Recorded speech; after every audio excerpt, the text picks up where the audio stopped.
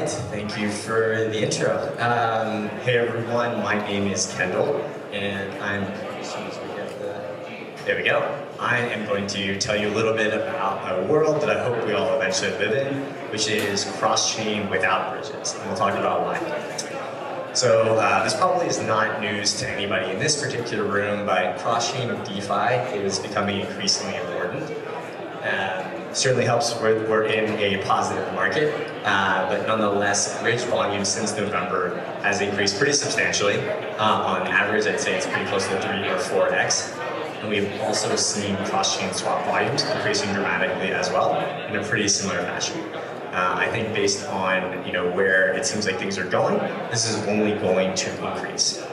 And as great as this is, one of the issues is that we are mainly using bridges to enable these cross-chain patterns, and they have a lot of limitations. I think they're really not enough of a key piece of this kind of chain abstraction stack to actually enable the use cases we're looking for. So why is that? Well, the first reason, as many of you have seen time and time again, is that bridges are really hard to build. The fact that they've been hacked is not because they're built by people who don't know what they're doing. They're built by some really fantastic teams who are extremely talented. There's just a really large attack surface for building bridges. It's just, it's difficult.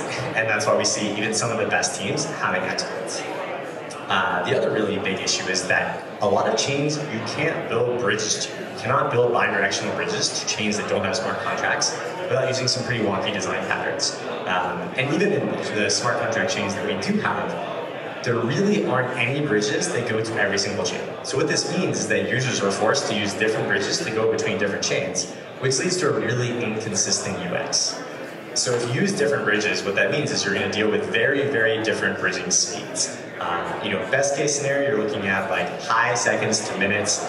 Worst case scenario, you're looking at hours. And if you're using kind of native bridges to some of the optimistic rollups, you'll even be looking at days or like a full week. The other issue is that each of these bridge standards tends to introduce its own version of an asset. What this means is that if you use one bridge, you'll end up with one version of the same asset. If you use a different bridge, you'll end up with a different version, which means that you might end up with the wrong version of the asset that you're actually trying to use. And you go try to swap this and realize, oh, there's not much liquidity for the bridge version of the asset that you have, so now you have to try to get to the other version of the asset, which is just a really painful experience, and there's not very many good solutions with bridges. And then the final, not so great part of UX is having to deal with gas tokens on all the different chains that you're interacting with. Many bridge providers are now trying to provide solutions for this, and there are some pretty good approaches, but it's overall just a very, very inconsistent and frustrating experience. Not very good if you're looking to abstract away the chain from users. So fortunately, I think we do have a really interesting new addition to the kind of options and toolkits that developers can take advantage of in the form of programmable MPC. So many of you are probably familiar with using MPC wallets. Coinbase wallet recently added this kind of solution to their stack. Fireblocks or a lot of the kind of more institutional-facing products have been using this for a while. But what we're introducing, and what fortunately several other teams are also introducing and noticing, is that you can actually use MPC as a core building block, make it programmable, give access to developers to actually kind of determine when or where to sort of issue these signatures, and then even decentralize the sort of key shares that these different MPC nodes are operating and create some really robust systems. So there's two main kind of approaches to programmable MPC thus far. The most common that we've seen that's been in production for a minute now is what I call deposit-based. This is basically using MPC at the chain level to create kind of deposit addresses, and then essentially have like a native wrap version of an asset. You can probably even add Avalanche on here as one of these examples, but Definity's been doing this to have kind of like Bitcoin on Definity and Ethereum on Definity using what they call chain key signatures. We've seen some swap protocols like Thorchain and Chain Flip, and then even some like pure bridges like Axelar. But I think what's really interesting is the other approach that us in the Near community and also the Lit protocol team have been taking, which is actually allowing each user account to use this programmable MPC to then directly maintain their own sub-accounts on any number of chains. And where this gets really interesting is when you think that can actually, those accounts can also be smart contracts. And this opens up an entirely new design space. So what are some of the key advantages of programmable MPC? One of the main ones is that you can actually support every single chain, pretty much. As long as you can support the elliptic curve that the chain is using, and you can actually design an API that's flexible enough to basically support smart contract chains, non-smart contract chains, whatever people are essentially building. You also get instant support for new chains, as long as, again, you support, if they're an ECDSA chain, as long as you support ECDSA, or whatever it is that they have support for. Out of the box, developers can immediately start building this. They don't need to wait for you as like the bridge team to go and deploy a smart contract or like deploy some kind of integration with that chain. And since we see new launches pretty much daily or even hourly now, this is actually pretty important. And the final benefit that I think is potentially easily overlooked is that you can really standardize the user and the developer experience with this. And what I mean is that in the previous example, we talked about having to use different bridges, and maybe one takes an hour, maybe one takes a day, maybe one takes a week. With this, the cross-chain interactions will take the same amount of time. And I think that's how we get to true chain abstraction, is so that you don't actually notice that your experience changes radically when you're moving between chains. Obviously, there are some things you can't get around. There are different confirmation times and things like that, but where we can abstract away that experience, I think it's quite key to get to the UX we design. So we'll dive a little bit more into what exactly we're building in here and why we think it's really a compelling version of Kendall MPC. So you might have seen Ilya use this same slide earlier. So basically what we are doing is launching a product called Chain Signatures, essentially threshold signatures that are controlled by near accounts, and this can include smart contracts. So it's going to be a really, really simple API. It basically just takes in a payload. This payload will be the raw transaction that you're trying to sign, which can be for whichever chain. And then we'll take in kind of like if you've used like an HD wallet or ledger, you've seen you can pass in like a different path and kind of generate different end accounts. This means that these users can then maintain like sort of many different versions of their account. So they can sign for sort of different addresses effectively. And then finally, you can pass in the key type. So if you're trying to use Ethereum, it's ECDSA. If you're trying to use Solana, Cardano, Near, etc., ED25519, and as we continue to add more key types, you'll be able to pass those in. So to walk through a little bit of an example here, you have the Near account, which initiates a signature. They'll include that path, include the payload, like the transaction they're trying to sign. And they'll essentially, after they initiate the signature, the MPC nodes will pick it up. They'll each sign with their respective key shard. They'll sign this payload, and they'll pass back that signed transaction to the user or the front end, and then that'll end up being relayed to the destination network. And so you can see here, you can use this Near account to sign for any basically blockchain that's under the sun. And so walk through a different example that uses a product we're also launching called the multi-chain gas relayer. Similar type of setup, except this time the MPC nodes will actually kind of pass the signed transaction, or at least make it available to a network of relayers, who will then take payment from you in some token on the Near side. A great example of this could be Sweat, as Oleg demonstrated earlier, or USDC if you want something that's completely not volatile. And then these relayers will be able to fund the destination account with some gas tokens, kind of just in time.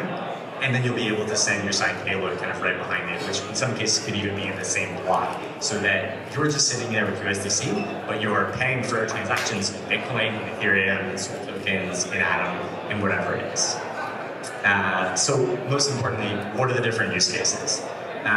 So I think there's quite a few here because it is a very broad design space, and I'm really excited to see what developers come up with as they get access to this. Some of the areas we're particularly excited about, not surprisingly, as we talk about cross-chain without bridges, I think like being able to build these DeFi applications that are span across different chains without needing bridges is really powerful.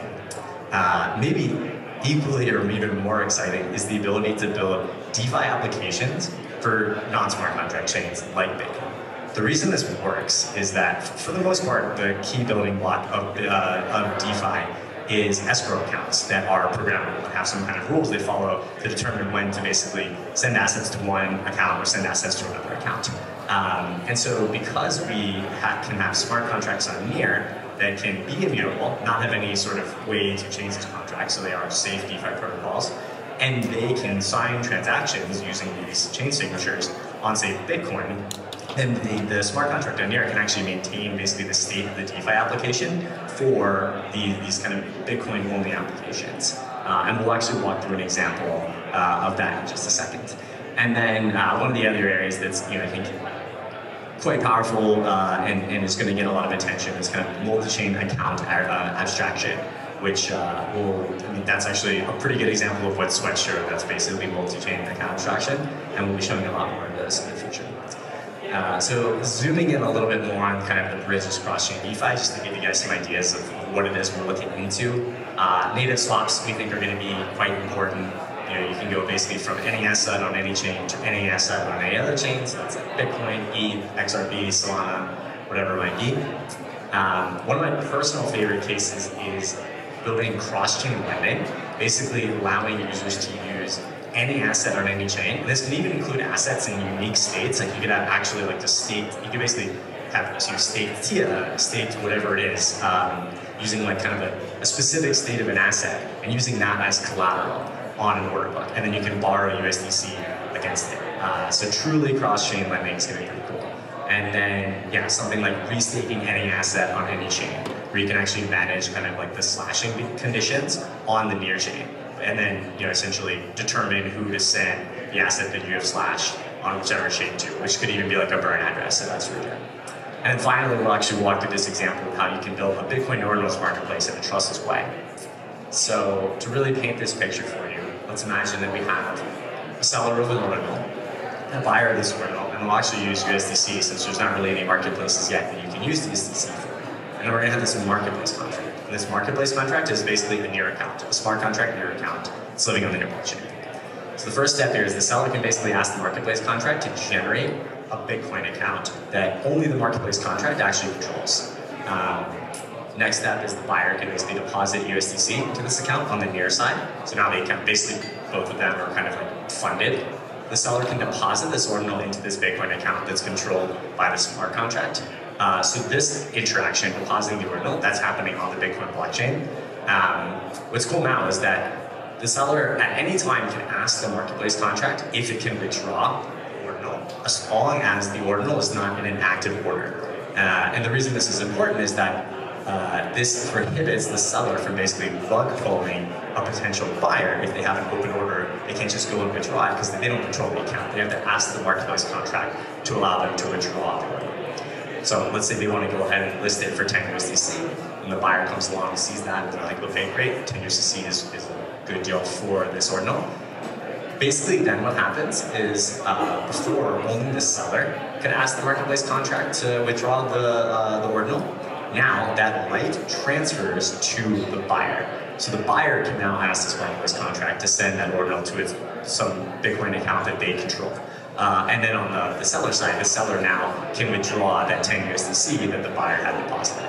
And so this is how we can build, using these chain signatures, this truly trustless, or at least trust minimized ordinals contract. And you can extend this pattern to a lot of different chains, and especially these non-smart contract chains, even like Ripple or Doge or BitTensor for anyone who's into that. So there's a very, very broad design space here that we're pretty excited about. Yeah, and so we the team just got some developer docs out. There's a lot of examples there. So on the, left here, you have the developer docs. So go try those out, give us feedback, let's see what we can build. And then if you want to join the Telegram group, we have a dev chat with all the relevant people in there who can answer questions, and a lot of folks have been joining that. And yeah, that's what I have for you guys. So thanks everyone.